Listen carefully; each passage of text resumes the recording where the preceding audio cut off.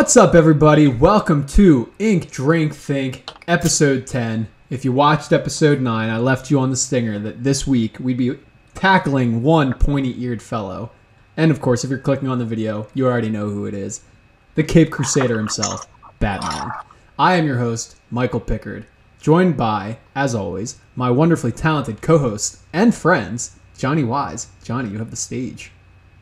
Hey, I'm Johnny. I am a big Batman fan. He's been my guy since I was a very small boy. I think Batman and Robin was the first film I ever saw, which at the time I thought was just incredible. And I still have a little space in my heart for it. Tonight I'm going to be drawing quite a noirish kind of detective-y kind of Batman. I've been kind of fixated after that Batman trailer on like a real dark Seven-ish kind of Batman. So Batman and Commissioner Gordon and a murder victim and an alleyway, which took me the longest time to draw. I thought alleyways were going to be really easy, so I just left it to last to just figure out, and it took a lot of redraws, but I'm somewhere with it now. It's getting there. Sweet, and man. Tonight I'm drinking a Moscow Mule. Classy, my friend. I'm having a posh one tonight, yeah. And it's gone. Breaking out the good stuff for Batman. Right. Is it yours this time around? Because last time it wasn't your Moscow Mule that you were polishing It is off. once again not my Moscow Mule. Keeping it classy, my friend. Yeah. Of course, guys, joining us as well. You know him well. Nate Wells, with an S. Nate, Okay. you have the floor. Hey guys, Nate Wells. Super excited to finally be drawing Batman on this thing. Just been waiting. You won't see me next episode. This is it. I'm done since we drew Batman. No, this is like the big one though. I think we've all been kind of like putting it off because we're like, no, we're too excited to do Batman. We can't do it just yet. We're finally doing it, and I'm jazzed. I'm drawing Batman being real mean, like hanging a guy off of a rooftop. And it's it's a little scary. It's a little violent, but I'm here for it. Tonight I'm drinking a what's this thing called? Stash IPA from Independence Brewing down in Austin. I'm drinking it, of course, out of my Superman Powerful Pickup Lines pint glass. I think we're running out though of these things. You don't have to be a brainiac to figure out you belong with me. Have I told you guys that one yet? No, I like that one. That though. was a good one. That's a good Yeah, one. Perfectly cheesy. Yeah, I mean they're all kind of bad, but probably a reason I haven't used that one yet. Well, it's funny you're talking about how we haven't tackled Batman yet, and I think it is a matter of like, you know, we were just kind of getting to know each other. We didn't want to rush into things, but now that we've all gotten really comfortable with each other, you know, we've hung out a ton of times. Like tonight's the night. It's the magical night. Yeah, you know? man. We consummate things on Ink, Drink, Think. Comfortable enough with you guys now that we can. Yes. We can all argue about Batman. We broke you, we bought you. And guys, you know him well. Not as well as Nate Wells, but Teacher Todd himself, Todd Blackwood. Todd, you are up. Hey, oh boy, hope you guys are ready for this. I'm Todd, and I have I realized I put them all in one folder. I have 110 Batman drawings I'm working on. Oh my god. I know, right? But I decided to. I want to take a crack at the Batmobile. So my grandfather used to drive an old Dodge Charger. He was a race car driver, and I wanted to try to put the Adam West pinstripes from the old Batmobile onto a more boxy, tough-looking car. So I had to go somewhere. This is like a 69, I think. But anyways, I've also got, man, I got so much stuff. I don't even know where to start. I got a Batman Heads model sheet that I'm doing, as well as actual pages. Oh, and I've got Robin that I'm doing as well. Hell yeah. Is this my screen super bright? It's a little bright, but we can see the outline of Robin. Pretty bright. Yeah. Okay. we'll get there. And then I've got I think I showed you guys my Batgirl that I've been working on. Oh yeah. Todd, are you just so jazzed up for Batman that you're like, I have enough energy to do 101 Batman drawings? It's funny because I wouldn't say Batman's my favorite superhero, but he's so fun to draw, and I love that. I think I've been having this mindset of like, I want to do a Batman portfolio. Like, what would my Batman world look like? Because I feel like there's always room for it. There's always room for everybody's got their own version of Batman, and they all work. Yeah. And I feel like it's been forming in my mind for a while, and Gothic ghost stories is a direction I want to pursue with my work, and it of course naturally applies to Batman's. Like, oh, I can view Batman through that lens, and I just have been rediscovering his stuff. It just happens. Been going back and watching old Bruce Timm Batman and Justice League and Batman Year One, and yeah, obviously I got a lot to say. So, well, trust me. To edit myself. But, yeah, I got a lot of Batman here. Oh lordy. Yeah, man, this episode's gonna be fun to edit, and I say that somewhat sarcastically because I know if left unchecked, we're gonna be here until the waking hours talking Batman. Straight up, just tomorrow for Johnny. Yeah. And I won't even say anything. I'll just be like, yeah, no, I'm good. I'll sleep another time. Before we hop into the special guest, which I'm sure if you're watching you've noticed already, I am Michael Pickard, and tonight, instead of drinking alcohol, which would be fun, I'm being a lame duck, and I'm enjoying some coffee in my Mickey Mouse mug. So, having some black coffee in the spirit of The Dark Knight, and I'm going to be doing a Dark Knight Returns piece tonight. Carrie Kelly and Batman swooping in over Gotham. You'll be able to see it when I flip the camera. But before I do that, as I mentioned, you've clearly noticed that there's a fifth member joining us tonight. And I am so excited to bring to you Matt Battaglia, our special guest tonight. Matt, what is up, man? Hey, I'm excited to be here. I didn't realize how important the Batman episode was. I feel like I'm intruding a little bit, but I'm super stoked for it. Outside of the Punisher, I feel like the Batman's the best comic book character of all time, and it's certainly the most flexible and has the most seminal stories. And I think all of you guys love drawing Batman. He's a lot of fun. And I'm just excited to sit down and draw for a few hours tonight, do some inking, and talk some comics. It's always great to clear the head to talk some comics. So I haven't in a while, so this is exciting. I haven't drawn a Batman in ages, so I'm really stoked. I'm also doing something Dark Knight Returns themed because, I think we're all going to we all probably agree. I know this is an assumption, but I think we all know Dark Knight Returns is like a seminal masterpiece. We've all probably studied it constantly, and it's one of the books that really got me into comics. So you can't ignore it. Yeah. No, man, of course. For anybody watching who's unfamiliar with your work, what is some of your professional background that you can parlay to the audience that?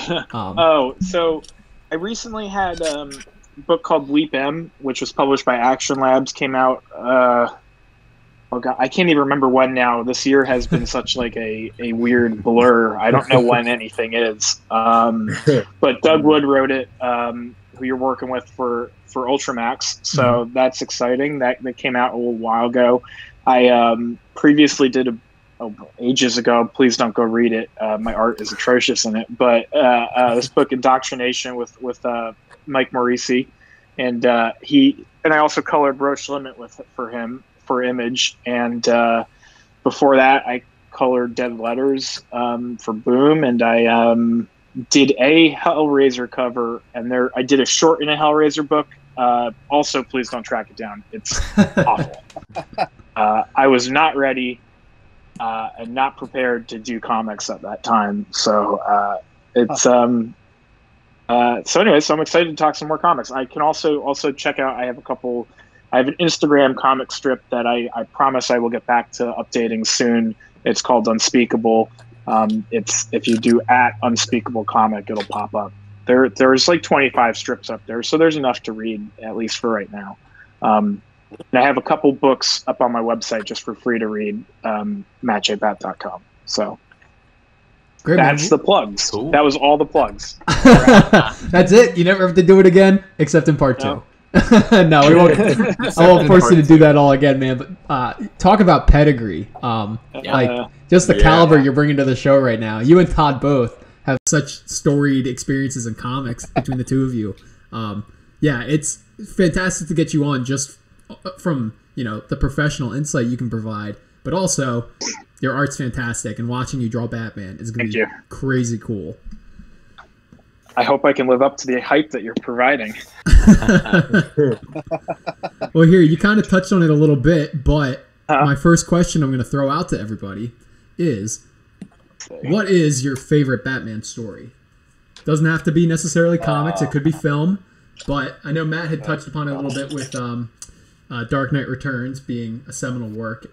It might be my favorite, but it's also not the most traditional Batman comic in terms of story structure, but it's kick-ass, undeniably.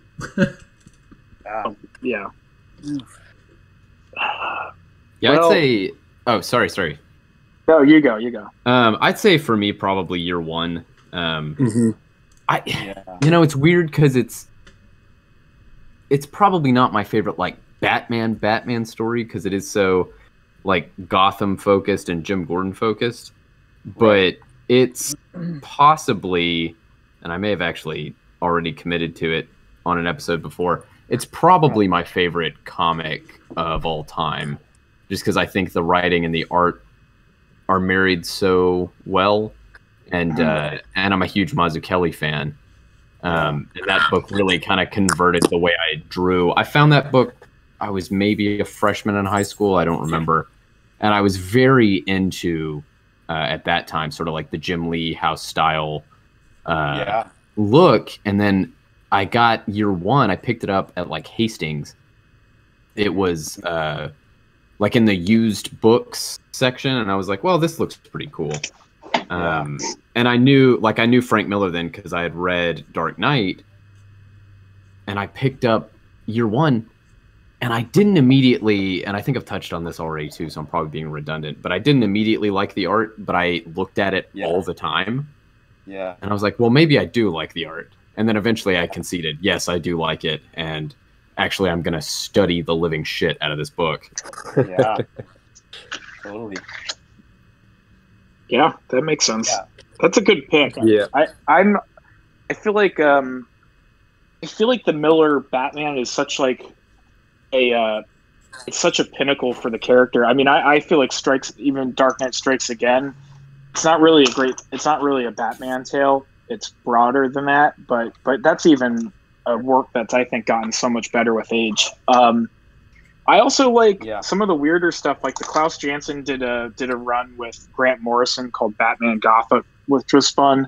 But I'll throw him out as my like alternate pick is Batman Year 100 by Paul Pope, which I adore Paul Pope's work. He's just one of those creators who's always interesting, and his art is fantastic. And Year 100 has so many really wonderful ideas in it, and so I think that's totally a book worth picking up and reading if you haven't already.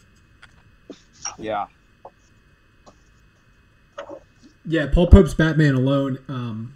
I believe it was off air last night when we were discussing it. But stylistically, he's one of those people who, even though it's just Batman in the sense that graphically speaking, it has all of the elements that make it just another Batman, his take on the character is so unique. It's so intrinsically Paul Pope that like you look at it and it just has so much flair and character to it. It's incredible. Yeah. Yeah, the way he designs a character, and especially their like the clothing and all that stuff, it's just it's unmistakable. Yeah. Yeah, he's the way you should do it. That's changed is that, people used to establish themselves on mainstream characters and then take that audience with them and start doing more personal work. And I love the way that folks like him in particular started out doing more personal work and then got brought on to take that approach to establish characters. That's the way to go, and that's a really good change that's happened in the industry in the last 20, 30 years or whatever it is.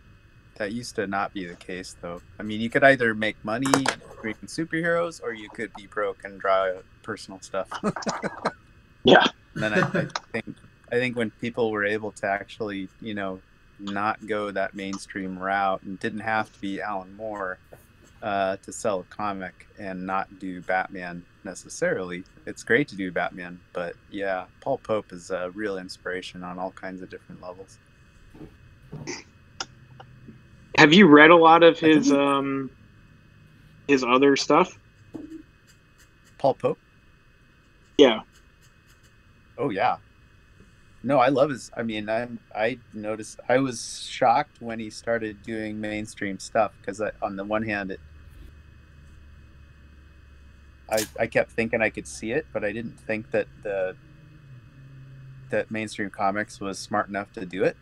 And then I think the first mainstream thing I ever saw him do and I might be totally wrong, but he did a Star Trek short story in Wired magazine when the 2006 movie came out. That was a tie-in, and it was fantastic. I've never seen that. I'm going to have to track that down now.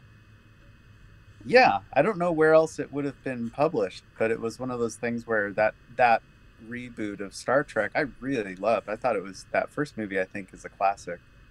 And it was all about old Spock on that planet, reminiscing about his childhood and talking about Khan. So it's a real, it just gets you on all levels. I don't think he wrote it. I think Kurtzman and those guys wrote it.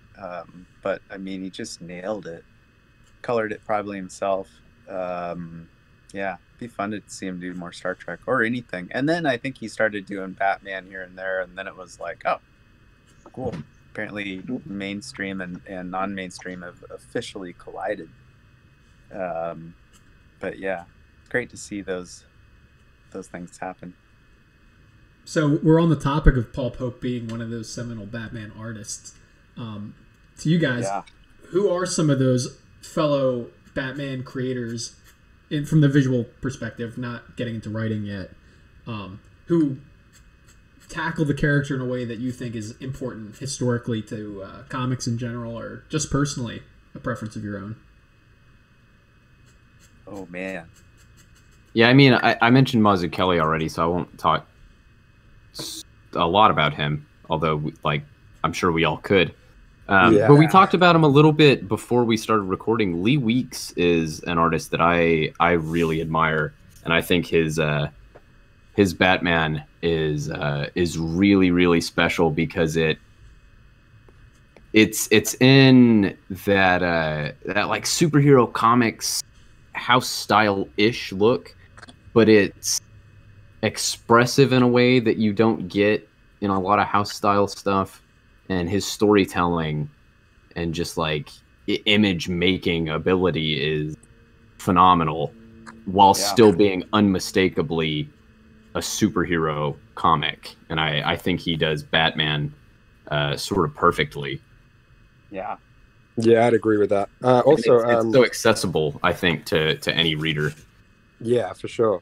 Raphael Grandpa is one that always springs to mind. His Batman is like fucking weird, but really, really good. I love it. Yeah, his Batman. I know he did one cover that is it's like Batman on a gargoyle, and it's like almost like Dia de los Muertes, and it's like graphic elements. Like there are a lot of skulls, I think, hidden throughout it. It's beautiful. It's such an awesome Batman piece. Yeah. And his did you read his black and white story? No, I haven't. That's good. It's another one that's really weird. But like that was probably where I first saw him on Batman, and it has all sorts of like influences. It's got like a little bit of an Adam West to it in some ways, in like the face. But it's just like so dynamic, and I got like real, even though their art looks obviously really different. Obviously, when I saw Paul Pope's Year 100 for the first time, I had the same kind of feeling of like, this is really weird. This is a weird way of drawing stuff, and I fucking love it. Well, and speaking of Frank Miller, he just did a Batman book with Frank Miller, didn't he? The Golden Child? Mm-hmm. He did, yeah. I really liked that. I didn't finish it. I haven't read it yet. I like his Batgirl or a Bat. I can't remember whether she's called Batgirl in it. It's Carrie Kelly, right? I believe so. Yeah. Yeah, that's a cool design.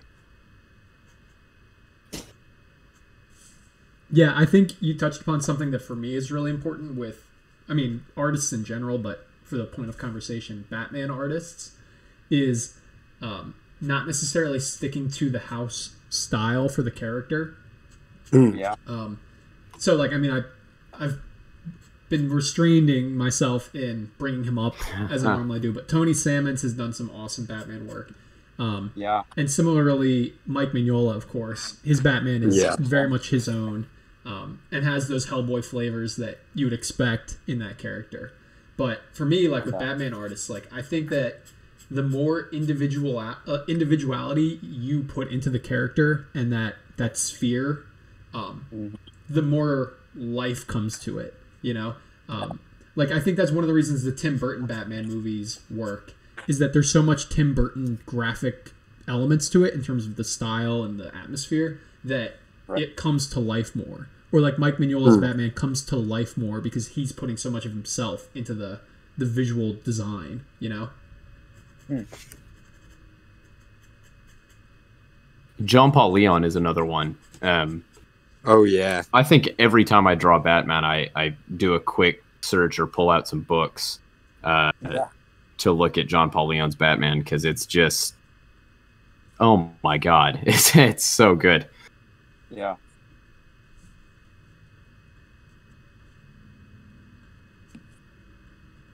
How about Kevin Nolan? You guys Kevin Nolan fans? Yeah. Kevin Nolan's great. Have you seen the? I'm racking my brains as far as favorite Batman stories. That one threw me, but I think one of the more important Batman stories that was ever done was in Secret Origins, and it's a Man-Bat Secret Origin that Kevin Nolan drew, and that was a monumental influence on tons of people, including Mike Mignola, who I believe bought all the art and owns it, and was like, I need to own all of that. Oh wow. And then when Bruce Timm did the Batman cartoon in 1992 or whatever it was, 1990, 92, he hired Mignola and Kevin Nolan to design the characters for. I know Kevin Nolan designed Man-Bat and Mad Hatter and Killer Croc, I think. But it was like kind of it was the one that it went super under the radar. But it was very simple, and he lettered it himself, and it's a great little story. I've been looking at it a lot recently because I really like how Kevin Nolan draws backgrounds.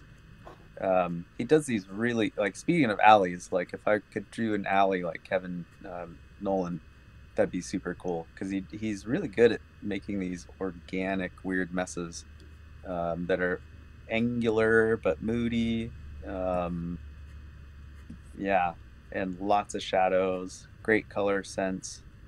I don't know what he's up to now, but it's always nice to see more work from Kevin Nolan. But that story in particular is really nailed it for me. Yeah, I think I've seen some like alternate character designs for maybe like earlier designs for the animated series that he did that look a little bit more like his normal stuff, kind of simplified. And I thought, I mean, Bruce Timm definitely modified him. Yeah, I wouldn't change anything about the finished product, but it would be like, I did love the sort of like more Nolan-y designs that he did probably earlier on. Yeah. Do you guys think that Frank Miller is the seminal Batman writer? I know to some people he is. For me, he's not. But I know that his take on the character throughout all of the various iterations is inarguably for most people like Batman. Like that is Batman to most people. Yeah. Yeah, I think pretty much. Yeah, also going back to artists, I forgot to mention Brian Bolland. Of course, Bolland is obviously a great one. I was looking at him a lot today. But Alan Moore, Killing Joke, we were saying is like, I love Killing Joke, but I do have one or two issues with it. Whereas like Frank Miller, less so. I mean, unless you're delving into his post Dark Knight Returns work, which I haven't really read much. I think it's well intentioned. It you know, I think it gets a deservedly bad rap, but at the same time, I think there's interesting stuff going on there. And you know, I think if he'd slowed down a little, I don't know what the issue was. It just doesn't make a whole lot of sense in areas in the art. But you know, he can draw when he wants to, but there's some pretty weird drawing going on in that one. Yeah, really strange stuff. That was the reason I just never bothered with it, is that some of it just looks borderline illegible. Pretty funny. Gets pretty funny looking. Yeah. And I don't know what's up with that, but he's always, you know, his ideas are more important than the actual drafting. And but you know, like I thought Master Race was great. Oh yeah. Yeah.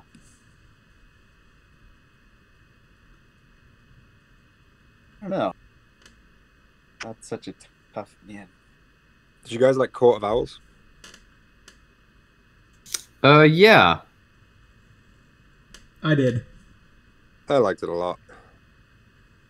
I'm ashamed to say I never read it. I wanted to. It sounded great. Was that Grant Morrison or was that Snyder? Yeah, that was that like the first arc from the New 52, or did they kind of lead into that? I think that was the first one. Yeah, I'm pretty sure it was the first like 2 volumes, if I'm not mistaken. Yeah, because I remember Batman being the obvious standout of the New 52 books as like one of the only ones that was working. Yeah. I haven't gone back, admittedly, but at the time I read it and thought it was great. Yeah. I'm kind of excited by the concept of them maybe putting the Court of Owls in the new movie. Oh, yeah. If they are. Yeah, I think as far as contemporary Batman runs, Scott Snyder's is probably one of the better ones. Yeah, for sure. It's not always a hit. Like I know, like too. Super Heavy doesn't work for a lot of people, where Jim Gordon becomes Batman. But, oh yeah. Like even just from the first volume alone, like the introduction of the Court of Owls, I think they are probably the best addition to the Batman mythos since Red Hood, maybe. Yeah.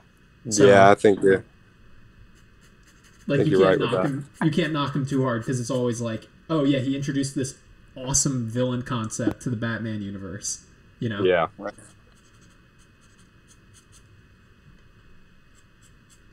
So that kind of segues into another question, but aside from the Joker, because it's probably the easiest answer, who would you guys say are, for you, some of the better Batman villains? Killer Croc. I was going to say Killer Croc. Killer Croc's a great one, I think. Interesting. Right? Yeah.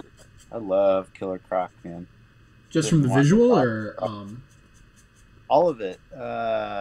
He's great because I like him because he's totally a Batman villain, and yet he's so much more of a thug as opposed to the esoteric Batman villains that we usually get, which are all great. But like Killer Croc, he's also some of the best Batman cartoons are the ones with Killer Croc, including the one with Baby Doll. Oh my god. That one's great. Yeah. Yeah, and he's a great goon. Yeah, he and Batman just duke it out. There's nothing clever going on. It's just like, all right, we're gonna beat the crap out of each other. Yeah. And, plus, you can really dial up the horror with him as well. What's that? You can really dial up the horror with him as well. You can have him as like a Oh, monster in the right. sewers that eats people. Yeah, exactly. Yeah, he's like I said, he's such a Batman villain, you know, and Yeah. he's more interesting than like Bane to me. You Yeah, I take like that Bane too, Took but me a long take that back. Yeah, I do love Bane. I love Yeah. Bane. Yeah. It took me a long time to warm up to Bane. I like him now, but at the time he seemed like the Batman villain that was people weren't trying as hard. But I like him now. I know what you mean. I like Mr. Freeze as well. Oh, yeah. Wasn't there a rumor? I think there's a rumor that Mr. Freeze is going to be in the new movie. Oh, really? Yeah, I heard that they're not telling anybody, but that's one of the things they're going to at least introduce the character somehow. I think it would be too cluttered if they full on went Mr. Freeze, but yeah, maybe to introduce the character. I'd like to see him later Yeah, on. I think the character Victor Freeze will be introduced. Cool. You heard it I'd be here down for first, that. folks. Arnold Schwarzenegger is coming back for the Batman. Yeah. Let's kick some ice. I feel like George Clooney could be a good Batman as well. I'm disappointed. Yeah, he really, I think, could have been. Val Kilmer as well. Sure. Yeah. Yeah. Yeah. I was surprised when that didn't work. I thought for sure that was going to be what they needed. And then saw the movie and I was like, what? In our Superman episode, which is also live on YouTube, go check that out, we talked briefly about who would have played Superman in the George Clooney Batman universe set in the 90s. Ooh. So my question to you four is, who should have played Batman in the Christopher Reeve Superman universe? I have two answers, and I believe one of them is going to be widely accepted, and the other one might take some convincing. But firstly, Clint Eastwood. Well, yeah. Yep. Okay. Yes. Yeah. Yes. Right? Yeah. My second one, young Harrison Ford, circa A New Hope. Ooh. Wow. That's the one I knew was going to take some convincing. Oh, I think it'd be great. It never occurred to me. Gosh. Wow. Matt, you disagree? I guess it depends on the. I don't know. I have a tough time picturing it. Like, I feel like Harrison Ford is almost too fun, but and it wouldn't contrast with the. Although I guess if you're doing it with the Christopher Reeve Superman, you kind of want someone who's a lot more pleasant. Clint Eastwood would be like an extreme contrast to Christopher Reeves. Yeah, for sure. Yeah. What do you mean you turn back time? You can't turn back time. You can only go forward. Yeah, I think with Harrison Ford, I think you could make the argument, because it's like, if you do that fun, pulpy kind of take on Batman, which is a little bit like Dick Sprang inspired, but also like poking fun of itself, because Harrison Ford, if you're like, all right, Harrison, we want you to play Bruce Wayne, who's a millionaire who dresses up in a cloth costume that's shaped like a bat. Harrison Ford would be like, I'm not doing that shit. That's ridiculous. Yeah. But I think if he went into it with his this is ridiculous attitude, it would really work. That's the other thing, though. I can't picture, I can picture Clint Eastwood's face in a Batman mask, but I can't actually picture Clint Eastwood physically ever doing that. I feel like it would be beneath him in some way. Yeah. Yeah.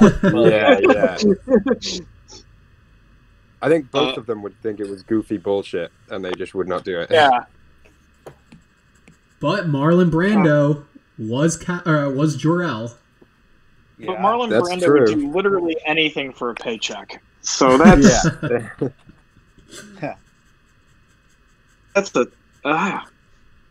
tough. Dustin Hoffman.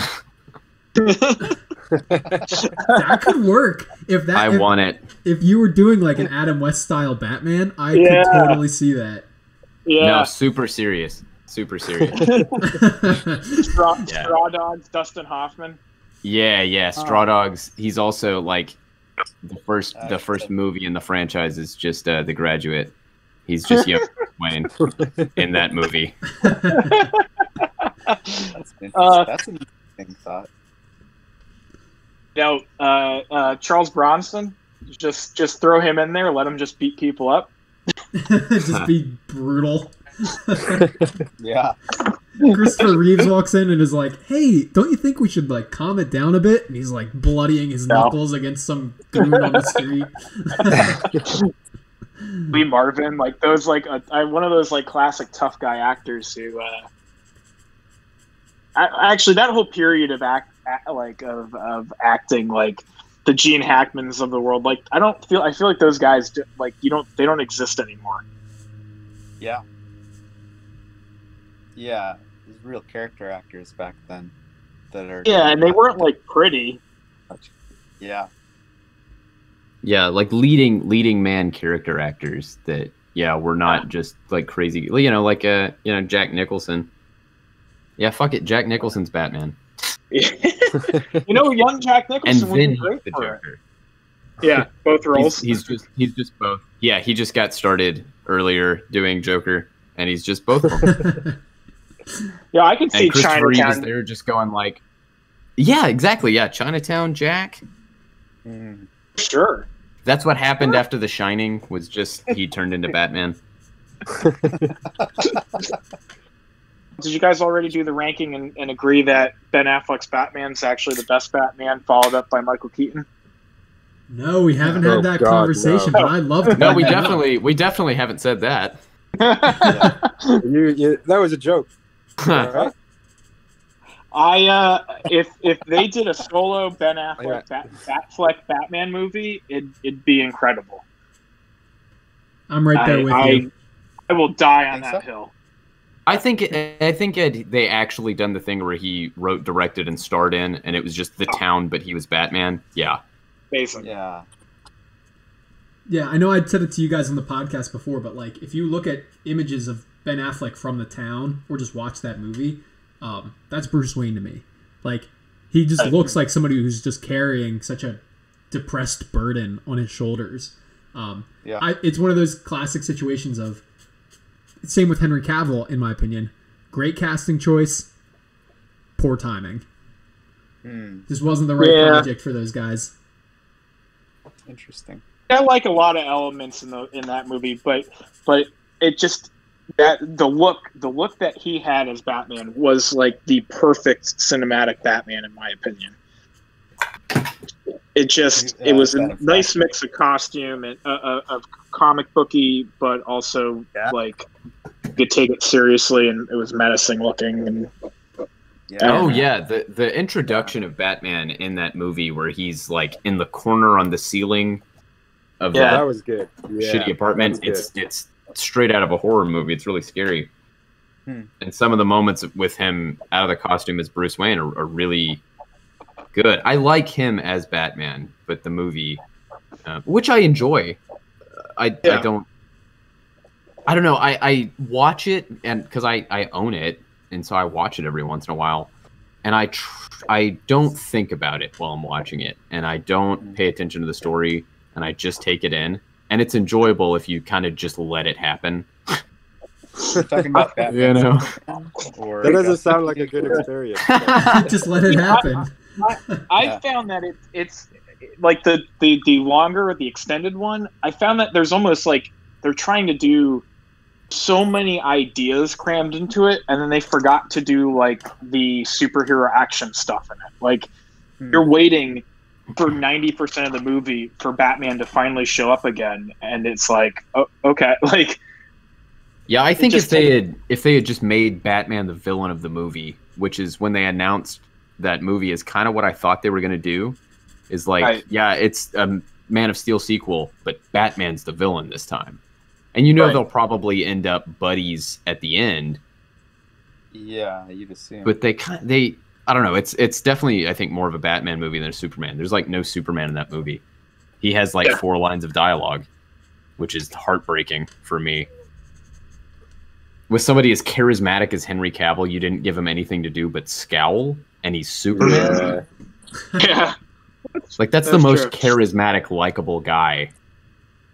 Since Yeah. Henry Cavill since Christopher Reeve to play Since that Tom role. Cruise. Oh yeah. Christopher Reeves is perfect. Is the perfect Superman, and that first one is one of that like a perfect like it makes you feel good. Yeah. And I don't know Yeah. that's something that I miss in movies where it's like you walk out and you're like, oh, I feel better. Yeah. I don't I want to walk out miserable all the time. Yeah.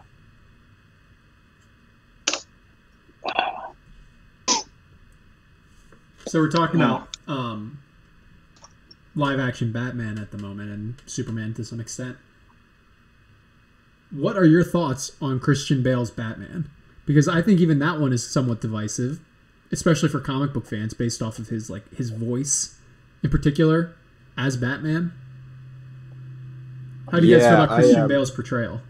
I think he's just great. Yeah.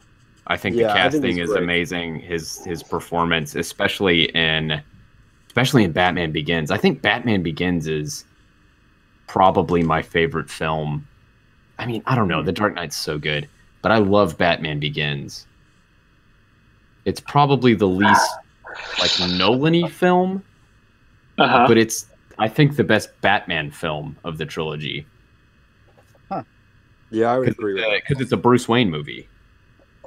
Yeah. I have an unpopular opinion that the Michael Keaton ones are my favorite because they're still like a fun. I think Batman Begins is great because of that same reason, because it still has that sense of fun. Dark Knight is so bleak. It's not like it's not as fun of a movie to watch. No. But like Christian Bale obviously is great in all three of them, and I think he's a great Batman. But just as a movie, it's like they are outside of Begins, they're pretty depressing watches. Yeah. No, they are. Yeah, they are a little bit. Yeah, I remember when Dark Knight came out, I loved Batman Begins, so I was super excited. How old was I? 13 when The Dark Knight came out. Oh gosh. I went to the theater and it just made like an enormous impression on me because that's a young impressionable age. I remember just going like, holy shit, you can do that with a superhero movie? Yeah. Like it can just be a phenomenal film as well. Yeah. There have been really good superhero movies. Yeah. But they were sort of like in that genre, whereas Dark Knight's like a crime thriller that just happens to be a Batman movie. Right. You just made me feel so old. sorry about that. Well, it's nice we do that to Todd too. Yeah, I was gonna say, Matt, it's good you're here because now Todd has someone on a cultural level to relate to because we're all within like a year of each other. I think I was 20 when that movie came out. Really? Well, I saw Superman, the first Superman, in the theater when I was 6 or 7 or 8 or something, and it was amazing. I mean, it's really there weren't blockbusters like that back then. When Star Wars and Superman came out, it was like a real 1-2 punch of like being a phenomenon. Like that was nobody had ever seen anything like that before. I feel like everything's so jaded now, and they I can't imagine going back to like the way that you felt when you first saw some of these things that were just. I mean, I remember seeing the restored Star Wars in theaters when they re-released them the first time. That was my first movie. Yet, I don't think. Yeah, and that was so cool to see. Yeah, and, definitely. And they went back. I remember my grandpa taking me. Yeah, that was cool. Like I know everyone dumps on it now, but like you've never seen graphics like that before. Like the CG Jabba was cool. I remember being blown away by it. Like, oh my god, look, he's moving. Yeah, it seemed like they were really onto something. It was just going to get Then better. you look at it now and you're like, give me the ones I had on VHS. Yeah. I really appreciate practical effects now, and that a big reason is because of, what they were able to achieve. I mean, I remember even later on getting older and rewatching the original Star Wars and still going, how did they do that stuff? Like, it still looks really... It took me a long time to start thinking that the movie looked old at all, or, oh, I can see the wires. Even the speeder looked totally real to me as a kid. I mean, and the sound design, man. Yeah. I feel like it still does look real to me. Yeah. It's more convincing than the new stuff and the prequels because it was at least practical. Yeah. I don't. Yeah. So I agree. One thing though, to go back to Batman, is that when you watch like the old Batmans, the Batman '89, like the Keaton ones, and then you compare them to the new stuff, the Christian Bale's, the Ben Affleck stuff, is like the fight choreography of the movies today is so like they've really got it down to a science how to make these guys look cool when they're fighting. Like Michael Keaton fighting dudes was really clunky, wasn't it? Yeah. Yeah. But it also wasn't Tim Burton's main focus. I don't think he cared that much. And it's funny because it looks pretty good. Christopher Nolan, at least in Batman Begins, I don't think had quite figured out how to film a fight sequence yet. Yeah, he gets better. Definitely did. But they're very, very choppy, and some of that may have been a choice because he's obviously just one of the most remarkable, at least modern directors. But there is an argument to be made that, like, the fight sequences in Batman Begins are thrilling, but are they filmed in a way that's really impressive? Maybe not. I think I hard agree to with you, follow. Yeah. I would go as far as to say that in all three of those, the fights are like you can barely see what's even happening. They're not readable. It's just all elbows and shaky cam. He always hits kind of like our his podcast. all elbows and shaky cam. A lot of elbows. Well, that's here's a comics question for you guys. Like, do you guys struggle with drawing fight scenes? Or do you like drawing fight scenes? Like, I have a tough time with them. Yeah, it's hard to compose two figures in a way that's visually interesting, going at it like that, I think. Because there's a few, like, sort of arrangements of two guys punching the shit out of each other that kind of work. Right. And if you're drawing, like, a long, drawn-out sequence, you do have to get kind of inventive. And I always feel like things have been done before when I do them. Not that that's necessarily, like, a bad thing, because, of course... Usually, if it's good, it's been done before. Well, yeah, Matt, I think that's a great question because, like, I think that fight scenes are fun to draw, but it took me up until this year, I would even say, to even feel comfortable doing them because of what Nate just pointed at. Like, you can draw someone getting punched, you can draw someone getting kicked, or you can draw someone getting hit by something, and. If you're not like in the creative mind space to like make that as visually interesting as possible, it can be very daunting to tackle a fight scene. At least in my experience. It totally is. Yeah. And also the geography of them. Yeah. Yeah, that's I a great tried point. to in when I first graduated college and I was just like sending out sample pages like it was, 1976 and you could still get work that way. I did a book or, like a little 5-page story of like Orion fighting Calabac. And I had sort of like had enough story in front of me that I didn't want to draw like 10 pages because I was like, well, these guys typically want like 5 or so pages. and I had this fight sequence that I wanted. And so I tried to, and I need to pull it out and kind of look at what I did, because some of the ideas may have still been valid. Like it was like the bottom, like probably 2/3 of the page, and I had small panels behind like sort of a big splashy, like fun fighting pose with these guys like punching each other. And then I did like around it, maybe like 6 or so small panels of like individual moves they were doing. It's sort of like, I imagined it as like a fight montage. Yeah. As a way to get around like drawing 2 pages of them fighting each other. Yeah.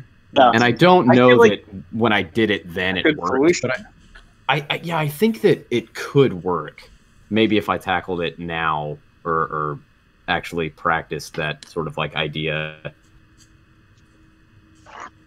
It is tough. I've only done a couple where I felt like I've gotten it like successfully. It's here, like this one's the one time where I feel like, and it's on the, here's a plug, it's on the Crimson, it's on my site, but like it's Yeah. and, Yeah. I mean, Yeah,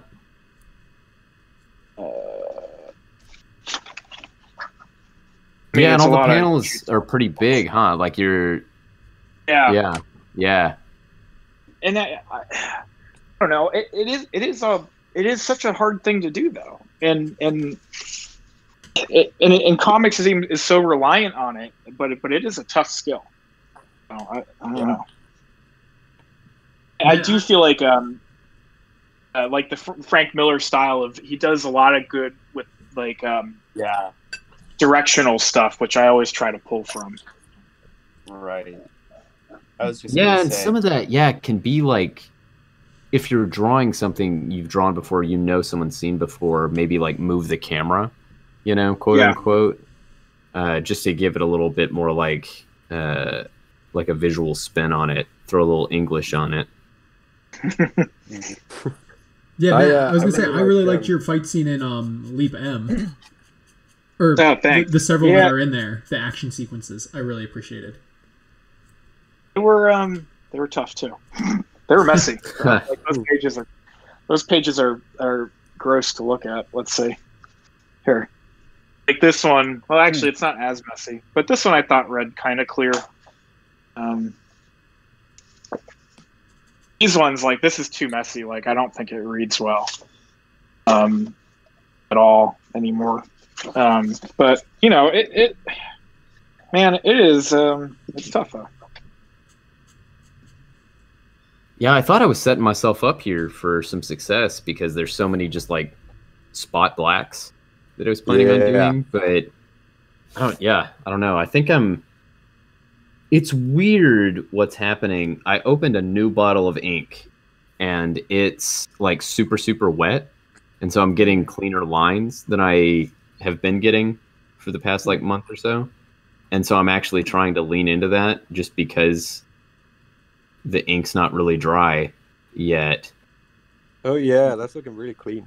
And so, and it's something that I mentioned on the Superman episode that I like to make Superman pretty clean.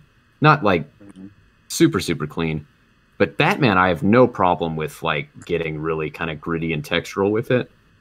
But this one, I don't know. I almost want to go back with like a shittier brush and add in a little texture to some of these spots because like I am getting like really clean lines right now because the ink's new and I didn't really have a chance to dry it out. What kind of ink are you using? I am using Dr. Martin's Black Star right now. Ooh. What do you use? I'm using I bought one of these just big things of Speedball a while ago at the Kubert store. Got the Kubert store. So I use that. I've been using that. I do have a bottle of Black Star that I think I've used most of, so I've also used that. I'm not too picky. I kind of just fill everything up with whatever's at hand. I like this Sumi ink. did like using it, but Oh, I have some of that. Yeah, I can't. I didn't love it. I didn't hate it. I didn't love it though. It wasn't super dark. Yeah, straight well, I away from- usually leave the bottle open a lot, and Yeah, I just I feel do like too. needed. That's what I was saying. Um, Like, I just opened a new bottle, and so it's like Oh. the ink is super wet, and so I'm getting Yeah. kind of cleaner lines than I was prepared for. Hmm. And so I'm trying to like leave it on the brush for a minute, or like just do a bunch of marks over here, because I use quite a bit of dry brush when I ink. But yeah, like you said, I'm not super picky either. I kind of found that I like Black Star, so I've just been buying that because I know it works. But if I Yeah, find for me, something it's in the like- future, I'm open to like switching again. Just, I feel like it's just like whatever I find, and then I just kind of use it, and then I probably should get more organized about like figuring out which brands I really like. But the Speedball stuff's worked pretty well so far, and it flows pretty good. I'm mostly brush right now. What brush do you use? Or I'm brushes? using this Raphael 2. I don't have Oh the yeah. steadiest of hands, and so I hesitate to use like too big of a brush because I can't. It's tough for me to get a thin line out of it. hmm The 2, I sometimes have a tough time, but these have lasted pretty. This one's finally the point starting to go, but it's lasted most of this year, so that's pretty good for a brush. Yeah. At least for me, and I'm pretty rough on everything. I have been using some nib in here, and that's just like a 102. And I have the rapidographs over here, but I don't know if I'm actually going to use them. Yeah, I like the Raphael brushes. I have a bunch of number 2s. I have a number 4 that I'm definitely going to break out on this one, since there's so much black. Yeah. That I'm planning on it. I'm using right now. It's a Winsor Newton Series 7 number 3. Is one have of you my had one of my luck with them? favorites. Yeah. I've had this one. I've used it for I don't even know, maybe 2 years. Really? So I used to use them all the time. Then there was a while there where they just were crappy. Yeah. I I'm don't know feeling if this one. Yeah, I'm feeling this one kind of like starting to give out a little bit, and I have another one ready to go. So I'm kind of anxious to see if it's as good, because I guess I've used a bunch of their number 2s, and some of them are really good, and I can just get an almost like invisible line, super razor thin line with them. But I like the number 3 because it gives me a little more variety. But I am super nervous to break out the new one, because I've had pretty good luck with Winsor Newton, but I've heard from a bunch of people that like the quality's kind of spotty. I Yeah. have not had good That's luck. why I switched to them, cheaper. Yeah, I just But bought this. I've had the same experience with Raphael. I've bought some of those that were just duds from the get. Yeah. Which is just such a bummer. Especially But the when ones that they're are good are expensive. really good. Like, even the Raphaels, they're cheaper, but they're still not cheap. Mm-hmm. Yeah, it still hurts when you buy it and it just sucks. It's like That was my experience this summer. I bought my first Winsor Newton because I've only ever used like the 8-pack that comes for like $4 from like any art store for brushes. Mhm. And I was like, you know what? I'm a professional. I'm gonna buy actually like professional tools. And I think I got one drawing out of it before like everything started fraying and not keeping shape while I was inking. So yeah, I just like had no luck with it. And so I went back to my cheapo stuff, and I've been using them for the last couple months. Yeah, I'm kind of a freak when it comes to like cleaning my brushes. So I feel like hopefully that's why I get life out of them, like so much life.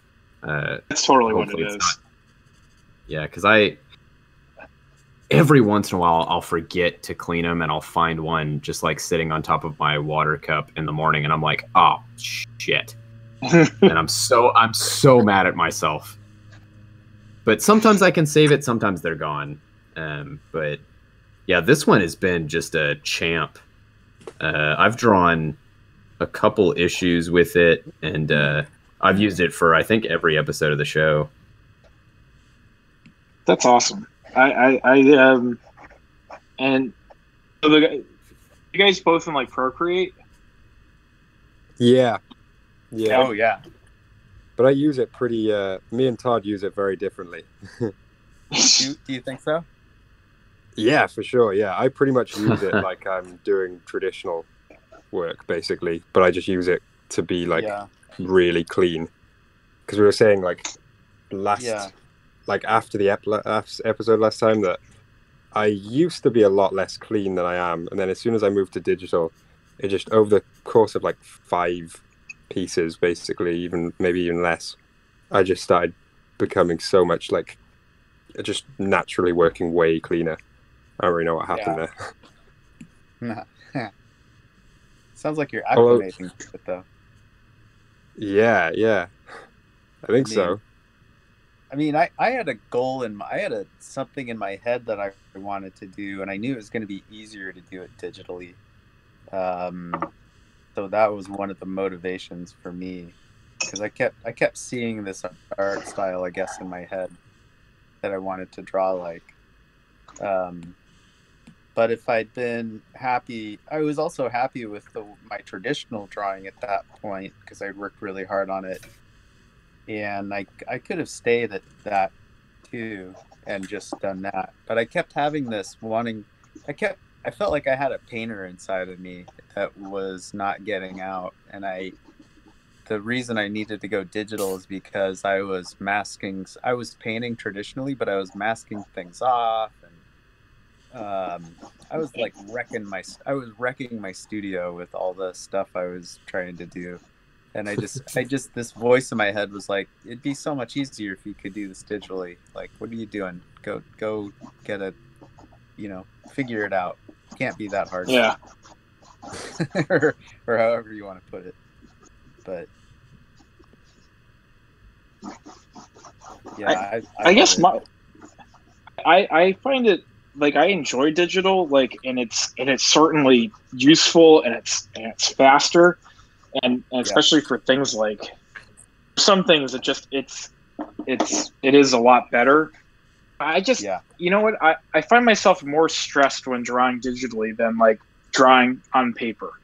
Like I feel like that whole like stress relief element, I don't necessarily get it, because I'm so worried about things being clean. Like, oh shit, that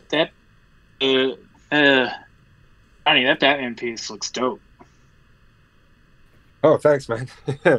Yeah, it's funny what you were just saying, because I especially lately, as I've started to like refine the way I draw digitally, I do definitely get like a big stress relief thing from it.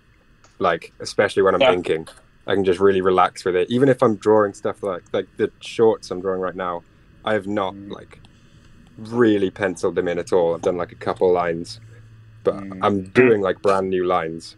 But for some reason, I'm just really not having to think about it that much and having a lot of fun.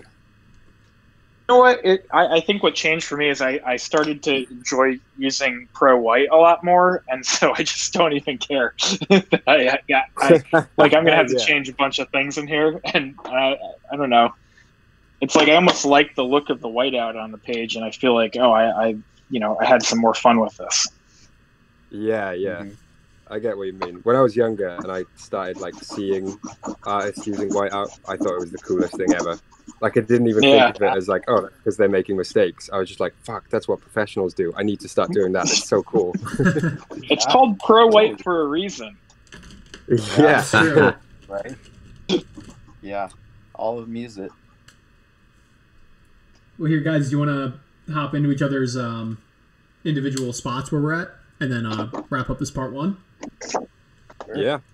Awesome. Great. Well, hey, I'm interested to check out Matt's. I'm very eager to look at it. So, Matt, I'm going to give you the spotlight first and check out your Dark Knight Returns piece. Well, here's where we are. Let's see if I can pop this down a little bit. It's coming along okay. I think I had like a rowboat in the front, and so I got to rework it because I want it to overlap the figures a little bit. And there's going to be a lot of black because it is Batman, and then I got to figure out the tonal love at the top. So, Nice. so anyways, so that's where we're at. That's looking really That's good. looking good. Can't wait to see So- it finished. Yeah, I think it's going to come along okay. Yeah, Matt, I think you picked the perfect topic for your art style. Like, I think that Yeah. Frank Miller Batman just works so well with your inking techniques. It's so cool.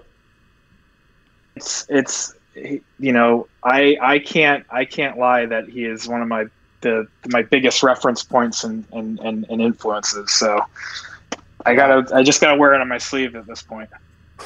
Yeah, totally. Well, man, hey man, that's absolutely stellar, and I'm so excited Yeah, to see and you I- get into it with the rowboat in part 2, especially. Yeah.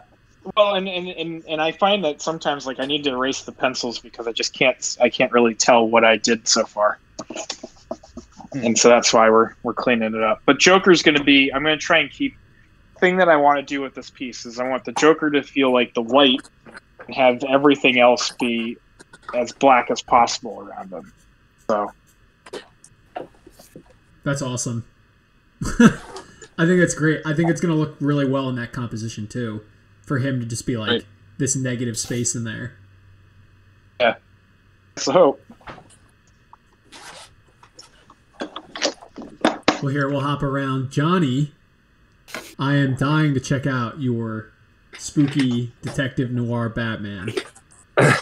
Yeah, thanks, man. So this is where we're at right now. I thought this piece was going to be real quick for me. I don't know why I thought that, because the pencils have taken ages. But I'm not finished with Batman yet, and there's a lot of other stuff to draw in first. Well, after that. So I already had his head drawn when we started, which I was pretty happy with. Kind of went with like an Adam West year one kind of thing, like a little bit of a mix of both. Oh, I love that. Yeah, thanks. I did like the little cross on the nose, which I definitely think I'm gonna do for basically every Batman I draw from now on as a little callback. I like it. It's a great design piece. Yeah, thanks, man. Yeah, it was.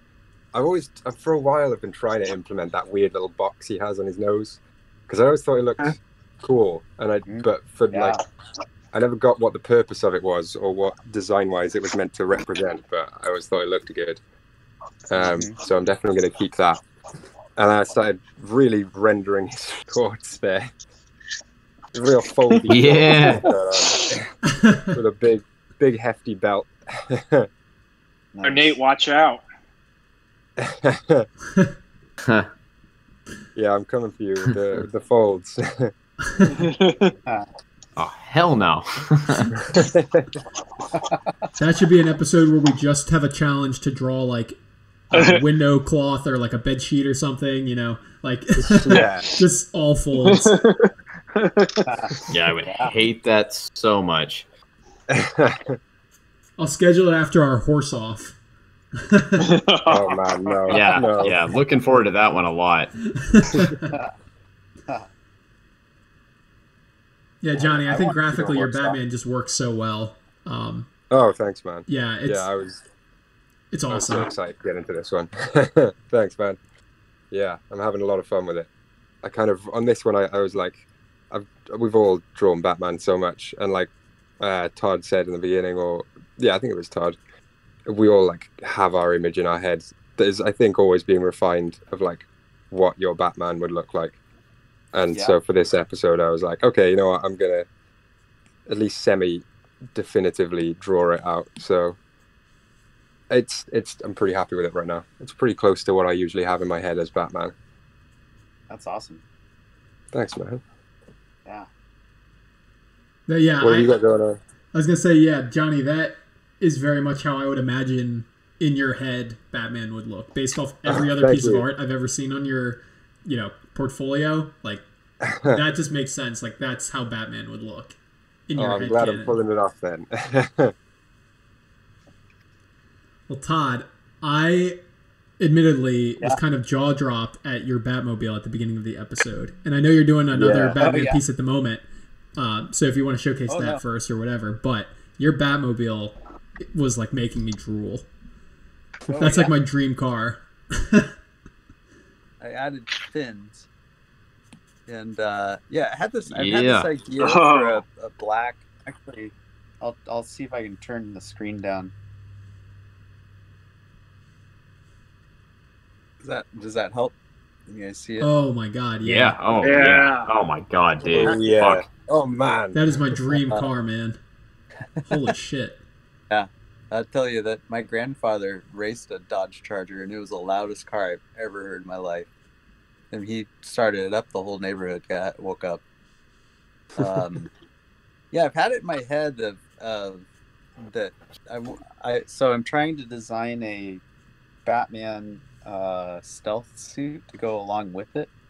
And I was thinking, so I've got this bat skeleton that I'm trying to integrate into it. Now, to be fair, I'm cheating and I'm using a silhouette from an older Batman drawing that I did. But then I took a Batman or a bat skeleton and drew over it, and I've dropped it onto him. And I'm not quite sure if it's working yet, but I'm hoping to get it there.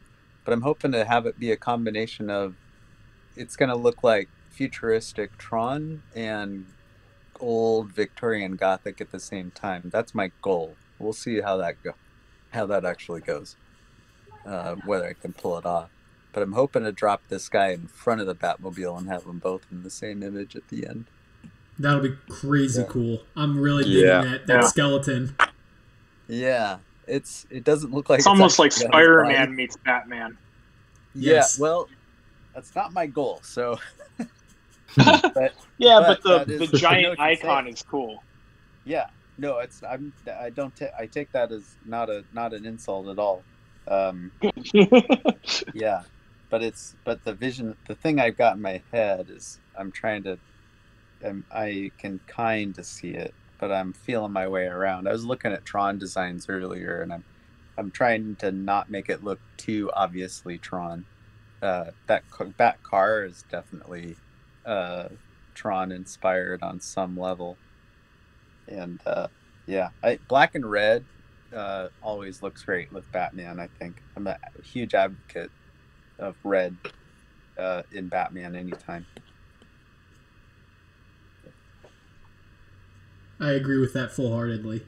Yeah. I think same. of the entire color palette, or the entire color spectrum, I think red is probably the one that fits that character the best. Oh yeah. Well, that fourth season of Batman where they made the sky red all the time is just like, oh man, so good.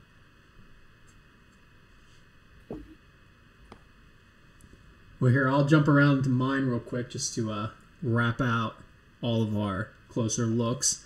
I'm almost done the line work on the figures. This is a daunting piece because of all of the cityscape in the background, so I doubt that there's any chance I will do any brushwork tonight. But that's okay, because I'm very much enjoying drawing this. Carrie Kelly is one of my favorite Robins, just design-wise. Carrie Kelly is a great Robin character, especially for Batman in his older years. Yeah. Seeing so much of her, or seeing so much in her of like young Dick Grayson and whatnot, I think her having that old school type of suit really works well. Yeah. But yeah, it's fun. I'm hoping to elaborate more on it in part 2 about your own personal takes on Batman and developing that. Because I know I told you guys off camera that with this, it's kind of the culmination of me developing my Batman throughout several different pieces this year. And now applying that take on Batman to Frank Miller's iconic old beefy version of the character, kind of full circle brings it from more of the younger Batman I've been drawing, and now doing this iconic version of the character who's, 300 pounds of muscle, Yeah. I'm excited to do this piece just for the fact of like developing my take on Batman, but I'll get more into that in part 2 for sure. But as of right now, I'm really enjoying how the piece is coming out, and I think graphically speaking, the composition works really well. So Yeah, for sure. Yeah. Yeah, I love the poses. Yeah, it's awesome. thanks, man. I like the proportions on the Batman. You got the like big. It's tough to make him convincingly big, and you got that. Thanks, man. Yeah, actually, I have our unaired Joker episode where we lost the audio. I have it right here for reference because this is my favorite drawing of Batman I've done so far. And I have it up just so I can reference it directly to think of, over there is the young version. Let's translate it to this older take on the figure. And kind of just like pull and stretch everything. So it's like bigger torso, heftier biceps, you know. Trying to get that linebacker feel to it. Yeah. But hey, everybody, thank you so much for tuning in to Ink Drink Think, episode 10. This has been part 1, so please make sure you come back for part 2. We're going to be continuing our Batman-themed episode. And to leave it up on the cliffhanger, we will be talking about a little bit your personal takes, not you, the audience, but my co-hosts here, take on Batman. Yeah, we don't care what you think. No, don't leave any comments about it. Don't hit us up. We don't care. But yeah, in part 2, we're going to get a little bit more into our personal takes on Batman. Personal preferences, stylistically, shoulder pads, long ears, thin, skinny, overweight. You name it. We'll get into it. Definitely overweight. Extremely overweight Batman. Just obese. Yeah. Batman. So, of course, guys, you can check out links to all of our social media platforms in the description below. Not only can you find ours there, but special guest Matt Battaglia's website and Instagram links are going to be there too. So please, I implore you, check out Matt's work. He's a fantastic colorist, inker, penciler, all-around comic book creator. He's fantastic. You're going to love his work if you're liking what he's doing in this Batman episode. So please check those out in the description below. Leave a comment. Tell us what you're thinking about our conversation, our Batman pieces. Tell everybody why you think my version of Batman so far is better than everybody else's. That's okay. And of course, guys, this has been Michael Pickard, joined by Johnny Wise, Nate Wells, Todd Blackwood, and again, special guest Matt Battaglia. Thank you, Matt, for showing up. This has been an absolute pleasure having you as our first guest. And make sure to tune in to part 2, everybody. Thank you so much.